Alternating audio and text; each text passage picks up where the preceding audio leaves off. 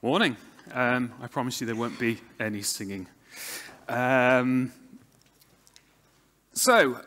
you very much for that very kind introduction. This is actually my first WordCamp that I've attended since the pandemic. And so for this to be my first one back, and I've never been to Greece before as well, let alone Athens. It's a fantastic place, so I'm really happy to be here. As mentioned, my title is 10 Things All WordPress Developers Should Avoid. Now, I'm going to make this quite general and not too specific. Now, there's a couple of reasons. First of all, I wanted this to appeal to a wider audience as possible. Even if you're not a developer, you should generally understand most of what I talk about today. And also, I'm fully aware of the fact that my day job is not as a developer, and there's probably some very professional developers out in this audience. So if I get too specific, the Q&As at the end could get quite interesting. So I'm going to avoid that from happening. And the other thing I want to say as well is within the 30 minutes, I'm going to struggle to give answers to the 10 things I mentioned. So in some cases, I'm not. However, if there's something really burning, there's the Q&As at the end and you can ask. For examples of what I wanted to show today, I created a blank test site, and I installed what WordPress.org said were all the popular plugins. And a couple more that I knew had some interesting features. I installed and activated 33 plugins. I did it so you don't have to. It was a mess, and we'll get to it. The other thing to say as well is that the 10 things I'm going to say today are in no particular order, except for number 1. Because when I put my name forward to speak here, I came up with a title, like a lot of people do, and a short description. But that's as far as I got. So when I got the call to come and talk, I panicked a little bit. Oh, now I need some content. I asked ChatGPT, because that's the thing to do. I've ignored that. You would have got bored quite quickly with what it came up with. So I turned to social media instead, and I asked, what's the things that plugin developers do that you wish they'd stop? And I got overwhelmed with one answer. So in the end, I started asking people, what's the one thing that you wish they'd avoid that isn't this one thing? So my number 1, the first thing up here, is that thing that I told people to stop talking about. And as my only audience participation, I'm going to ask you, what do you think number 1 was?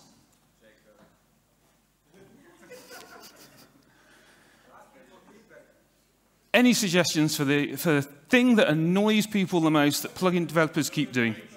No,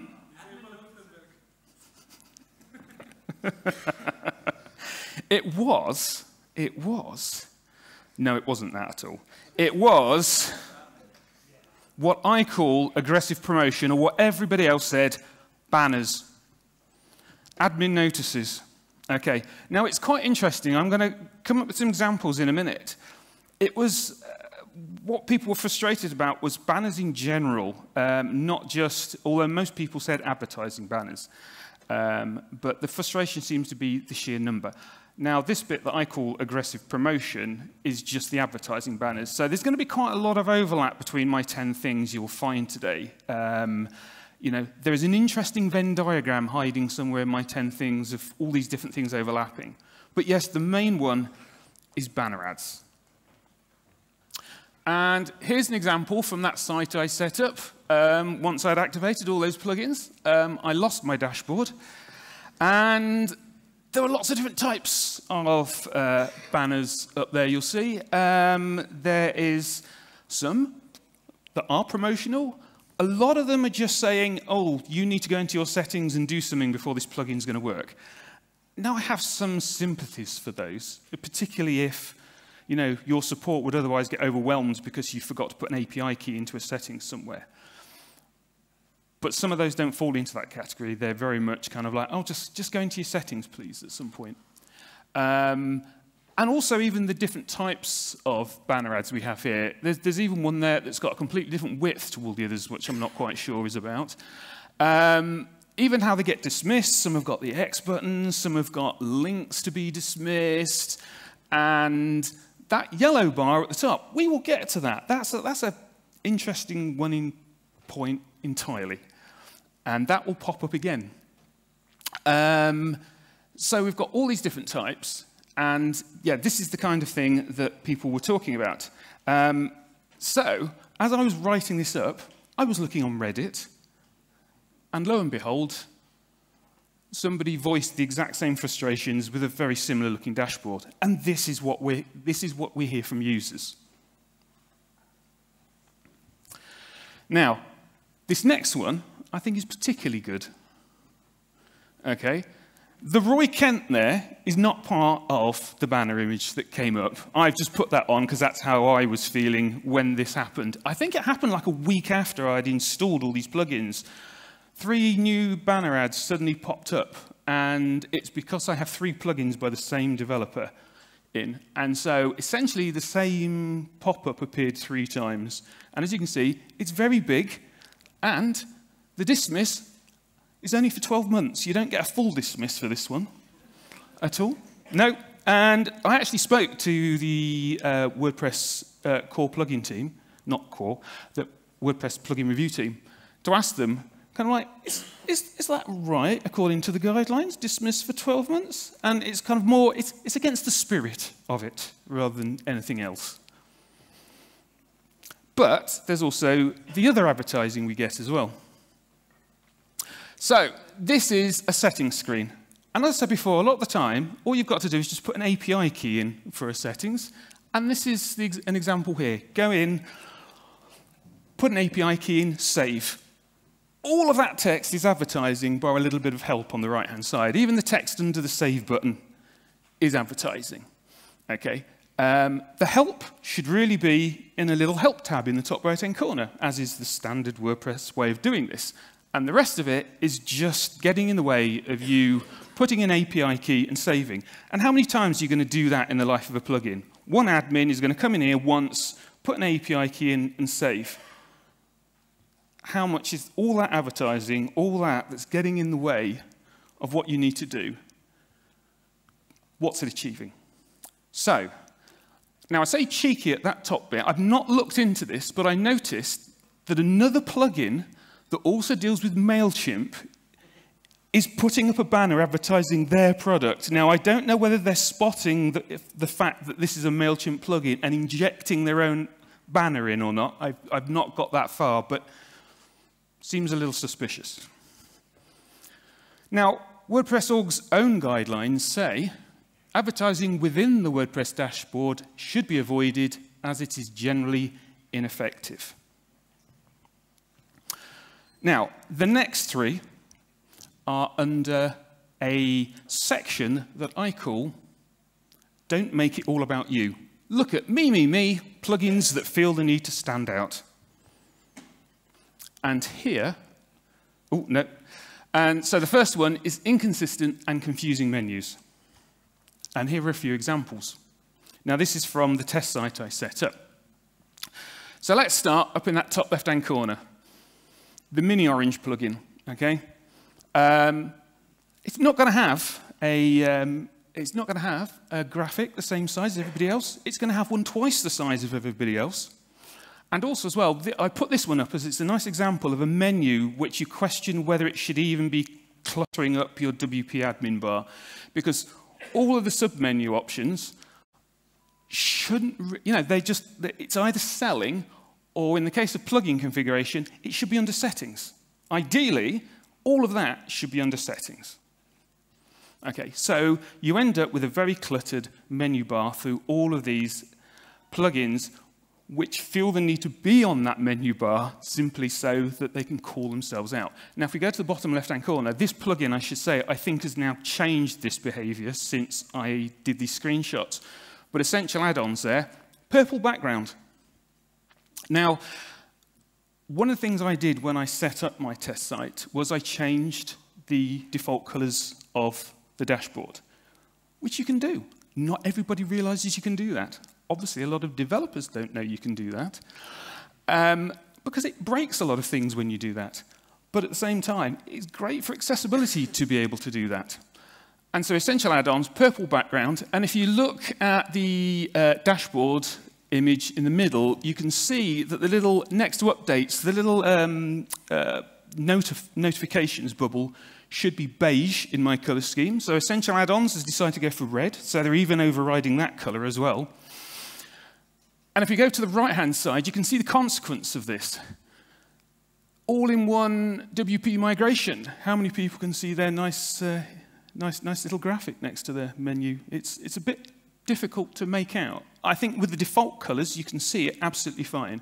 But because I've changed my colors, you can't. And there's lots of examples there of people changing default colors, including their little graphical image as well. Now, the middle one, I brought up. I'm going to have an interesting conversation with one of the sponsors later on, I suspect. Google Sitekit. This is an example of plugins that feel the need to push themselves to the top of the admin bar because they're obviously more important than posts and pages are. Because when you go into WordPress, you're not thinking about posts and pages, are you? No, you're thinking of going to Google Sitekit every time. And there's many other plugins that do the same thing as well. So those are just a few examples. And let's move on. OK, so number 3, don't take over the user process. So again, another example screenshot. This was, I went into that Mini Orange plugin. Okay, now, first of all, they've decided a little modal white pop-up as part of their settings. I think you can actually just dismiss that and still get to the settings, so I don't quite know what that's about. But it's that yellow bar again. Because they have decided to, instead of using the standard admin notices, they've decided to put their own JavaScript notification bar in. It conflicts with this little pop-up. And so now we have it in the exact middle of the screen, overlaying everything else. The other advantage, or disadvantage as I like to call it, is that word fence, if you couldn't read who it was, it's word fence. That word fence bar also appears in the block editor as well. You can't get rid of it. It's everywhere, which might be why they did it that way. Now, right, and here's another example of what I mean by this as well. There was a couple of examples of plugins that did this, and that is, once activated, little pop-up appeared in the plugins list. And you can't access the plugins list until you action their little pop-up. Okay, why? Why do they feel the need to stop me from accessing my plugin information for this? And I say there was 2 examples of this, just in the most popular plugins that I installed. But there's also plugins I found as well that when you activate them, they take you straight into their settings screen. So if you've just activated a number of plugins, like, you don't want to have anything to do with those other plugins. No, I'm going to guide you straight into my settings screens because that's the most important thing right now. Number 4, avoid creating your own UI.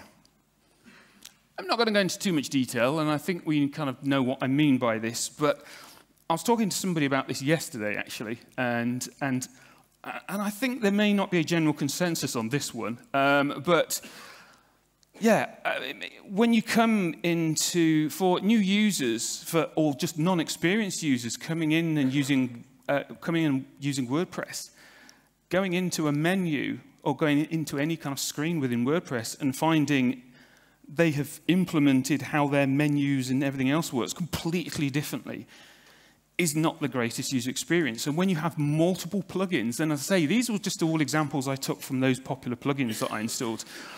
All different plugins using completely different methods and styling and all the rest of it, breaking you out of the standard WordPress look and feel to show you, to do things in completely different ways.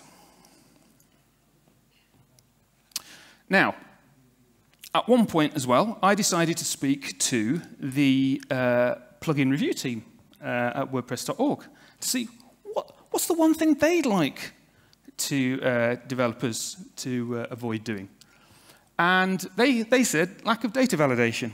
In fact, Mika, for all those who know Mika, she was pretty outspoken on this one. So I'm going to quote her directly. Sanitize early, escape late, do not make excuses about 1 and 2, oh, and use a darn nonce. I might have reworded that last sentence.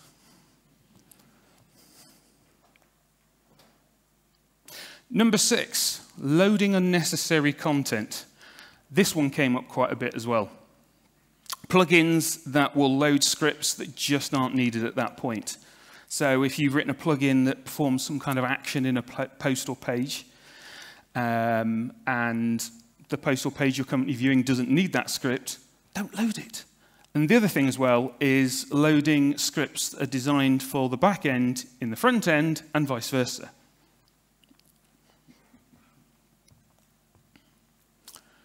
Number 7, leaving content behind. So this is, so when somebody uninstalls your plugin, which I'm sure they won't do, but if they ever do, does it leave anything behind? So many plugins leave behind data within the options table, or even entire tables themselves if your plugin created one. WordPress offers an uninstall hook, which you can use, or better still, if in your plugin folder, you can create a file called uninstall.php and just put a script in there which removes all the data. So this is just to show I practice what I preach. This is one of my uninstalls from one of my plugins. I also do a talk about WordPress transients. So if I didn't mention them at this point, I would be failing in my duties. They are really terrible at housekeeping themselves, transients are. So if your plugin uses transients, clear them out, which is what some of this big uninstaller of mine is having to do. The TLDR of all that is try not to leave a footprint behind. Number 8, forgetting accessibility standards. This is probably the biggest one for me that I need to do better as a plugin developer myself. And so keyboard navigation, screen reader compatibility, and just proper contrast. And of course, don't color your menu options. Number 9, ignoring code quality checking. PHP-CS is your friend. This is a personal one to me, this one. I love PHP-CS. There's lots of tools available for developers to check the quality of their code and to make sure that it follows standards and guidelines. PHP-CS in particular is the one I use. And there are lots of rule sets that you plug into PHP-CS and it runs through your code. And there are some WordPress rule sets.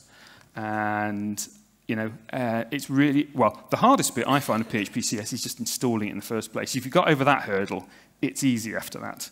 Okay, you can integrate it directly into your code editor. So in the case of mine, every time I try and save one of my WordPress files, it will automatically scan through and tell me if I've got anything wrong or if I'm missing anything. The great thing about things like this is the fact that it actually covers off a lot of some of the things I've been talking about already. So, a lot of the things like the accessibility and all the rest of it, it'll highlight issues. It'll highlight the security issues that Mika was talking about.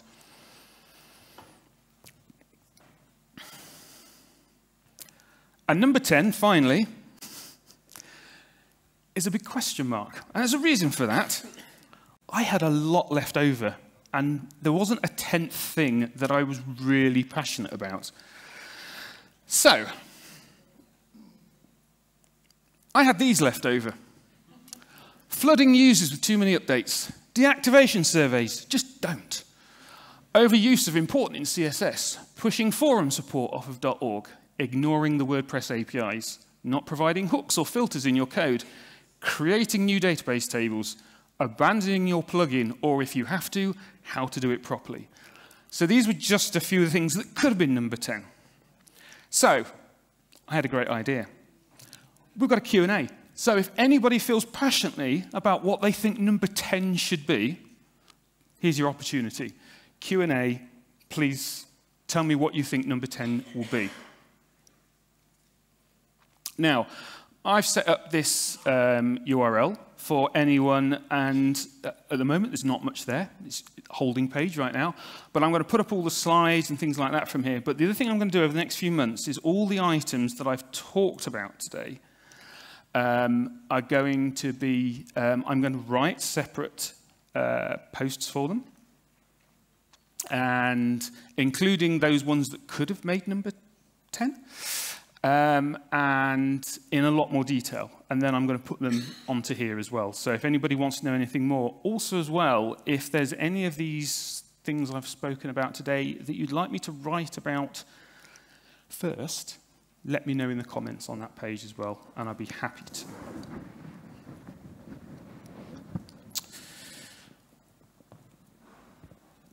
And that, I think, with 10 minutes to spare somehow, normally I ramble forever and ever, but somehow with extra time to spare, I've got to the end of the presentation.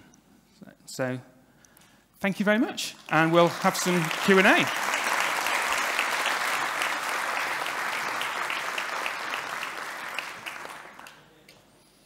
David, great. Thanks very much. Sorry, is my mic on? It is, great, thank you. That was a great speech. Thank you very much for that talk. I think I'm probably guilty of doing all of those 10 things, probably only just yesterday. But that was great. So we've got some time for Q&A now. We've got 15 minutes. I'm going to kick off the first question, if that's all right. So of those 10, which is your personal most important? And you can't choose CSS important. So which one would you choose? Probably just based on the fact that I've had more dealings and it's a personal annoyance to me, was probably the menus, which is probably why I took quite a bit of time earlier on that one. I'm actually, the menus bit annoys me so much, I'm actually at the moment writing a plugin that will actually just trawl through the admin menus and tidy them all up automatically and just throw the stuff out that shouldn't be there and put things under settings and all the rest of it, because it's just, you know, I can't see an easy solution to it. But yeah, I think the menus and just trying to find things, you know, sometimes I don't know about anybody else, you know, just clicking on settings, and the number of times I clicked on settings to find the settings for something and I couldn't find it. And it's like, well, it must be somewhere else. And it turns out it was there, it just, because it's not in an alphabetical list, it's just, I just missed it. And install a few plugins and that settings can get quite large. So yeah, you know, much better method of viewing and a tidier menu system, I think. I think it's when you log into a site and then you have to scroll all the way down the screen on the left-hand side and it just keeps on going. Yeah, and I said as well, you know, those plugins that are at the top and all the rest of it, it's just, even just starting off, where is it to begin with, let alone, and then, as I say, you know, plugins that don't put their settings under settings, that decide, you know, there are plugins out there where, you know, there's no sub-menu options under the menu. They put a menu option in. There's no sub-menu options. And when you when you click on the menu, it just takes you into settings. And it's like, why is that there? Why is that not under settings? It's an entire menu option just for something that shouldn't be there. So. All right, thank you for that answer. I'm guilty of making another settings menu that says site settings as well. I've done that before. Don't do that either. That's very bad. Do we have any questions from the floor for David? I do have, where do I go? Hang on, sir. Oh, we need a mic up there, please. If we could have one. All right, you are.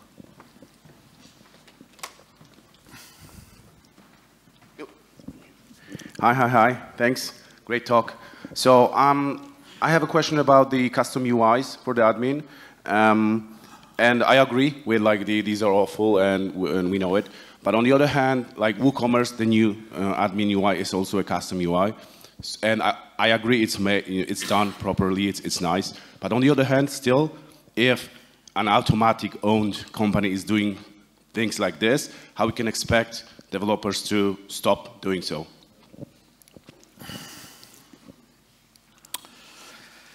I thought that might come up. You know, when I talked about, you know, plugins that put themselves at the top of the menus, I know Jetpack is one of those that does exactly that. So, Yeah, I mean, I'm not here to talk for Automatic or WordPress more generally. You know, whatever the solution is, these are annoyances for users, and that's what I'm here to present, and what the solution to that is. And I understand why people use the custom UIs, why people are doing a lot of these things. It's all about trying to promote your plugin, and we go back to that you know, the option of the me. There is a reason why they want you to look at them. They want to promote their plugin. But it's this balance, I think, between how much do you gain from that versus how much annoyance you're causing. I mean, I know that there are some plugins that are so popular that people install them despite kind of like all their grumbles and all the rest of it, and you know, and yeah, it's a difficult one.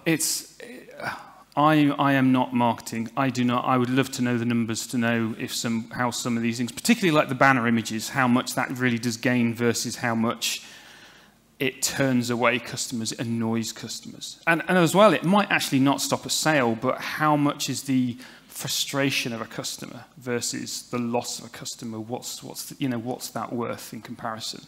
And I do wonder if, because it's not a loss of a customer, it's just a frustration, whether that gets lost sometimes. Yeah, if all plugins look like core WordPress when you installed them, then you know, most people probably wouldn't even realize there's some kind of like premium product or whatever. You know, there'd be kind of no. So the upselling method is the bit that frustrates a lot of the time.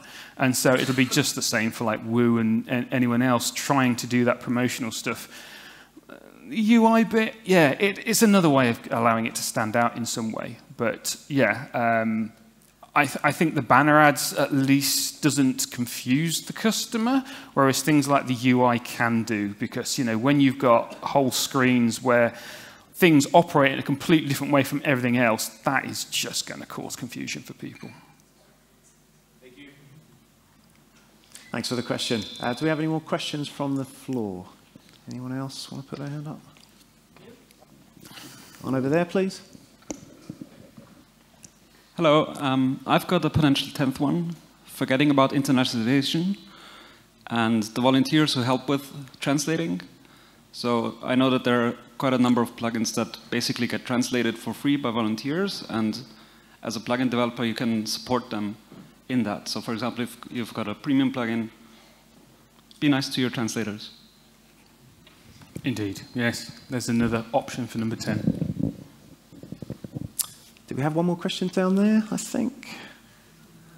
Yeah, there, please.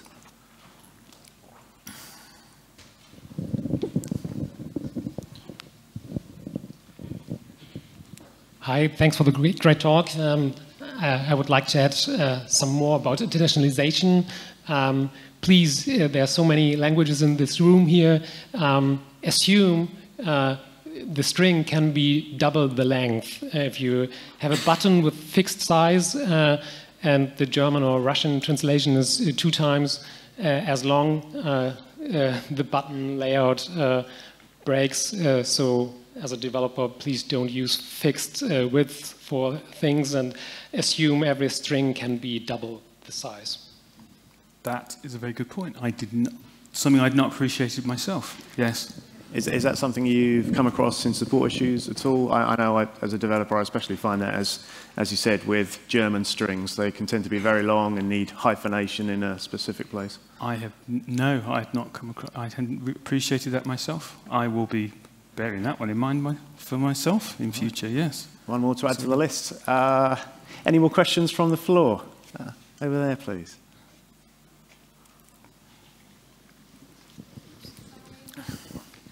Hi. Well, less of a question, but more of an addition.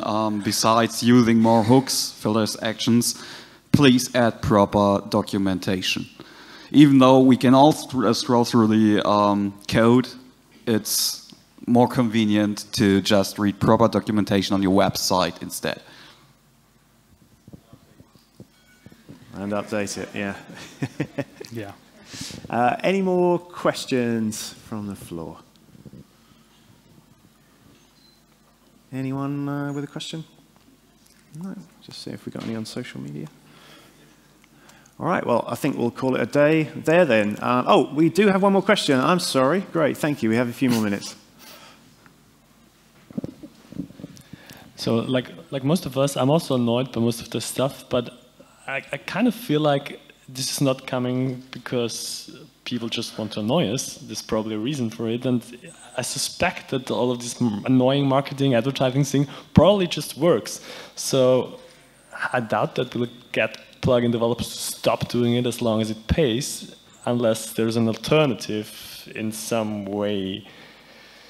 So yeah, one thing I often think about, all this upselling stuff is probably only relevant to the administrators of the site, because a normal user is not in the position to buy the pro version and install it anyway. So maybe something like only showing that stuff to the people who actually can act on it, or something like this. So some compromise, because just complaining probably won't help if it pays.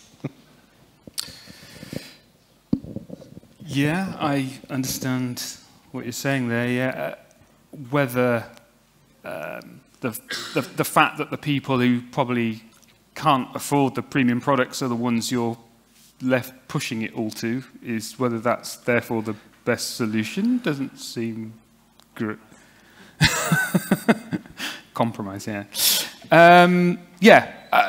And this is one of the reasons why I said that I didn't have the time for the answers, because the question around the promotional side, I think, is probably long. You know, just to talk about that alone would probably be longer than this talk could be anyway. It's a complicated question. But what I think I'm asking more for today is people to think about it when they're doing these things. You know, as I said, you know, that settings screen where you're only going to use it once and admin is just going to use it once. What was the point in all of that advertising, all of that clutter on that screen? It was, for me, it was pointless. I don't think that served any purpose. You know, some of the banner advertising, that one which decided to duplicate itself 3 times, well, what's the point there? You know, kind of like, why did they not think that, you know, kind of like, you know, only do that the once? It's a duplicate of the same thing. It's just about thinking about how much of an impact that's having on the user experience and just making it a bit better. You know, if there's one thing I can ask from all this today is good, you know, we're not going to resolve all of this, but we can make it a little bit better than it is right now and just give users, particularly the less experienced users, a slightly better experience than they get right now. Thanks for the question. I seem to remember seeing something on track about a feature notification plugin to clear up admin notifications. I don't know if that's still happening, and that may help with those sorts of banners, but I think people are still going to push them. I was on Contributor Day yesterday, and actually, when I heard that was one of the tables, I actually went to that table just because I was talking about notifications today. So yes, it is still active, but you know, anyone else who would like to get involved in the notifications feature, the idea is it'll hopefully go into core. There's an API as well as a interface to display notifications, and it works like you see notifications elsewhere, that all of the banner ads and eventually things like email and such like might then get pushed to a little icon and a little sidebar notification system out of the way a lot more. Banners will still happen in certain cases, because there's still going to be times when you do need to push something more urgent in front of the user. But yeah, it'll just help tidy everything up that we've got there now. So I'm just loosely involved. I only found out about it yesterday, so I'm not running it. So. But if anybody wants to get involved in the notifications feature, please do. Right, thanks. Any more questions from the floor? Oh, we've got one more over there, please. We've just got a couple of minutes left. Thank you. You mentioned custom admin UI, and a lot of plugins are doing it. Can you give a couple of good examples where a plugin has a lot of settings that need to be neatly organized and understandable and convenient, that is not using a custom admin UI? like an example that plugin developers could follow or base their new developments on? So an example of a plugin that for the settings it's like doesn't use its own UI and you think is a good example. Not off the top of my head, because I did spend my time looking for bad examples for this, so I wasn't actually looking for good examples. But I think, personally, the way I was thinking, admittedly, all the plugins I've ever written have not been commercial ones, so I'm coming from a different place for this. But certainly whenever I'm writing something, you know, I mentioned in those things that could have been a number 10, I says to use the WordPress APIs. And I think that's quite key, using more of the WordPress APIs to actually make your screens just look like the core thing. And this is what I try and do when I write plugins as much as possible. I'm proud of my plugins, and I want them to look like they came with WordPress. I think that's a good thing, to show off, to people. Hey, kind of like install this, and it'll just blend in the back. Of course, for something commercial, that isn't what you want. You don't want it to blend into the background and become invisible. But that, for me, I think, is actually, for those that want to, a good example for me is that. Does it look like it came boxed with WordPress and isn't a plugin? Great. Thanks very much for the question. I think we're going to wrap up Q&A there. Everyone here wins a prize, and that prize is to go back and refactor all your code, so congratulations. But I'd like to thank David again. Would you give it up for David, please? Thank you very much. Thank you kindly. Yeah, one sec.